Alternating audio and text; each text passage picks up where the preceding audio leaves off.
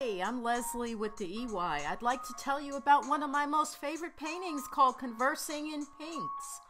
The way I started this painting is that I first lay out a huge piece of canvas and square it off, as you can see here. Just a second. And I like to do that because it makes the final look more professional. I've got my staple gun at the ready. I pin the canvas to the sheetrock first and then staple it so that it stays put when the paint goes on it. Then I'm ready to mix the paint and get to work. This pink was so gorgeous. I usually use red, but this pink was just fabulous. It was there a month before I used it, and now I made it very pink. I'm stepping back, I'm assessing what to do, and now I am going to put more layers on it to create a push-pull with darks and lights. I love using drips. I'm happy how it's going.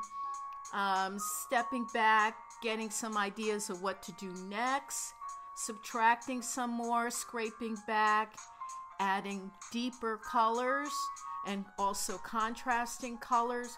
As you can tell, I love using vibrant color, stepping back again, and many times using lots of tools. I love to use all different types of painting tools. And here you see it's coming along where I have added more and more layers. Now looking at it from different angles, adding small tweaks and details so that you can see different things up close. And I'm looking at it different angles and I'm thinking, yeah, I like this. It's saying something to me. I think we've got it.